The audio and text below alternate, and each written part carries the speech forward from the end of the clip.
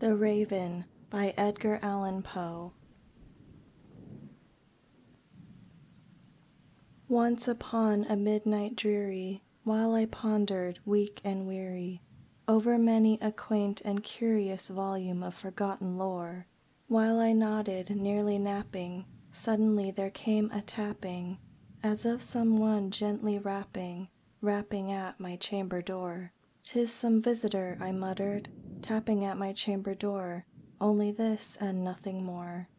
Ah, distinctly I remember it was in the bleak December, and each separate dying ember wrought its ghost upon the floor. Eagerly I wished the morrow, vainly I had sought to borrow from my book surcease of sorrow, sorrow for the lost Lenore, for the rare and radiant maiden whom the angels name Lenore, nameless here for evermore. And the silken, sad, uncertain rustling of each purple curtain thrilled me, filled me with fantastic terrors never felt before, so that now, to still the beating of my heart, I stood repeating, "'Tis some visitor entreating entrance at my chamber door. Some late visitor entreating entrance at my chamber door. It is this and nothing more." Presently my soul grew stronger, hesitating then no longer.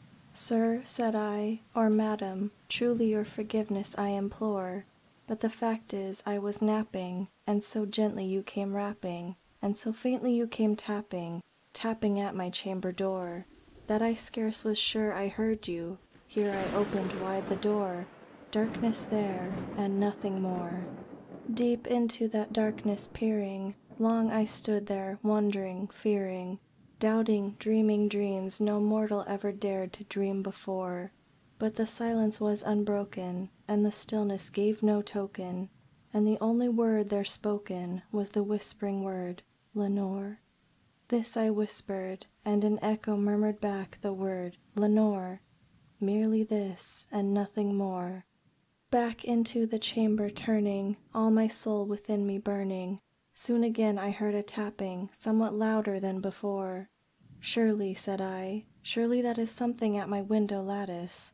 Let me see then what thereat is, and this mystery explore. Let my heart be still a moment, and this mystery explore. 'Tis the wind and nothing more." Open here I flung the shutter, when with many a flirt and flutter in there stepped a stately raven of the saintly days of yore. Not the least obeisance made he, not a minute stopped or stayed he, but with mien of lord or lady perched above my chamber door, perched upon a bust of Pallas, just above my chamber door, perched and sat, and nothing more. Then this ebony bird beguiling my sad fancy into smiling, by the grave and stern decorum of the countenance it wore. "Though thy crest be shorn and shaven, thou," I said, "art sure no craven, ghastly grim and ancient raven wandering from the nightly shore. Tell me what thy lordly name is on the night's Plutonian shore." Quoth the raven, "Nevermore." Much I marvelled this ungainly fowl to hear discourse so plainly, though its answer little meaning, little relevancy bore. For we cannot help agreeing that no living human being ever yet was blessed with seeing bird above his chamber door, bird or beast upon the sculptured bust above his chamber door, with such name as Nevermore. But the raven sitting lonely on the placid bust spoke only that one word, as if his soul in that one word he did outpour. Nothing farther than he uttered, not a feather than he fluttered, till I scarcely more than muttered, "Other friends have flown before. On the morrow he will leave me, as my hopes have flown before." Then the bird said, "Nevermore." Startled at the stillness broken by replies so aptly spoken, "Doubtless," said I, "what it utters is its only stock and store, caught from some unhappy master whom unmerciful disaster followed fast and followed faster, till his songs one burden bore, till the dirges of his hope that melancholy burden bore, of never, nevermore."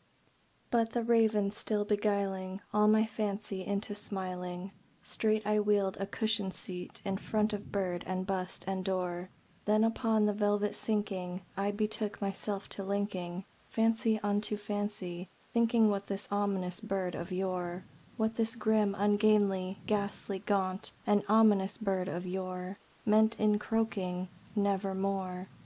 This I sat engaged in guessing, but no syllable expressing, to the fowl whose fiery eyes now burned into my bosom's core. This and more I sat divining, with my head at ease reclining, on the cushion's velvet lining that the lamplight gloated o'er, but whose velvet violet lining, with the lamplight gloating o'er, she shall press, ah, nevermore. Then methought the air grew denser, perfumed from an unseen censer, swung by seraphim whose footfalls tinkled on the tufted floor. Wretch, I cried, thy God hath lent thee, by these angels he hath sent thee, respite, respite and nepenthe from thy memories of Lenore. Quaff, oh quaff this kind nepenthe, and forget this lost Lenore. Quoth the raven, nevermore.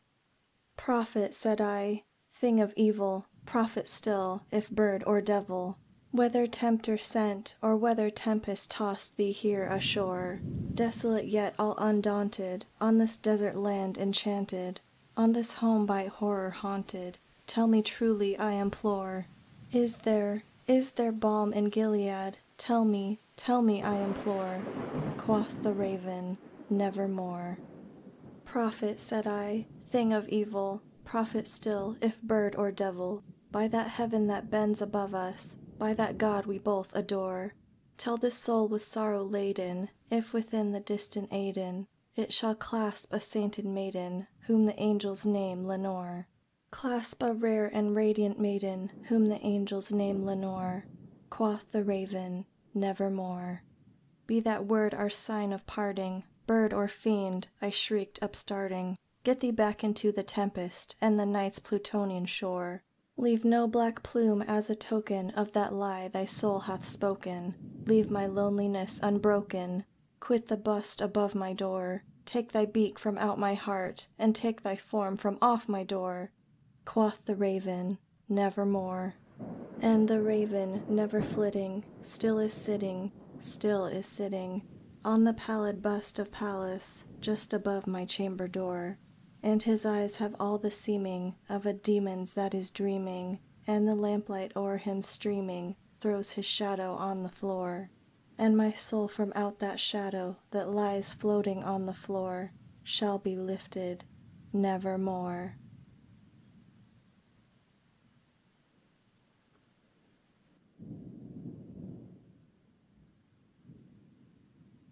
Thank you, everyone. If you'd like me to read more Edgar Allan Poe poems, please let me know in the comments. Have a good night, everyone. Love, the Mistress.